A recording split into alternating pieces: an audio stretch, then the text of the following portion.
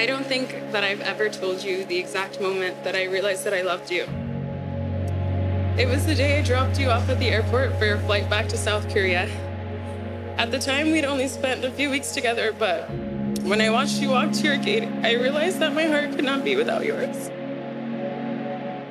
I've loved you since that day. Fast forward to today, I cannot imagine a life without you in it.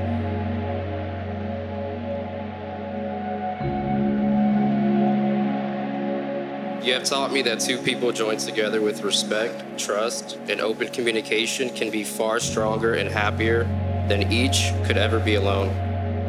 You are the strength that I didn't know I needed, and the joy I didn't know I lacked.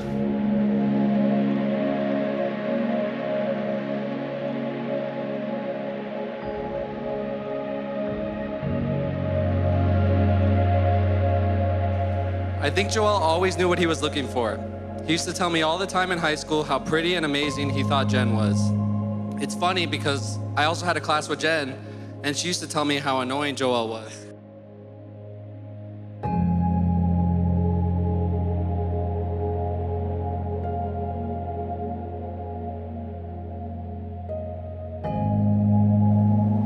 It wasn't until a year or two after high school when Jen finally agreed to go on a date with him. I remember when he called Eric and I to tell us, he was ecstatic. At that point, I knew Joel was gonna make sure that he made Jen the happiest woman in the world and love her forever. Joel, thank you for being like an older brother to me and for answering all of my questions, because I think Joel knows the answer to everything. Thank you for treating my sister the way that you do and showing me that you should never settle.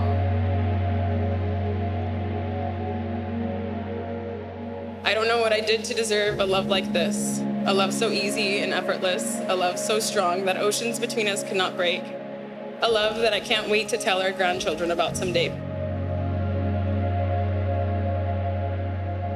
Today, I choose to spend the rest of my life with you and promise to love you for who you are and for who you are yet to become.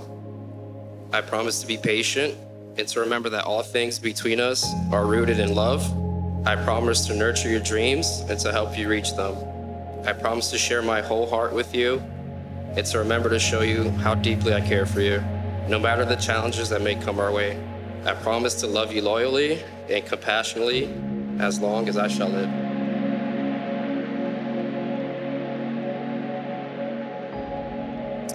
Today I vow to love you until my last breath, and even after that. I can't wait to spend a lifetime by your side. I love you. So it's my privilege to be the first person to introduce to all of you Mr. and Mrs. Gonzalez. Break down, I'm starting over.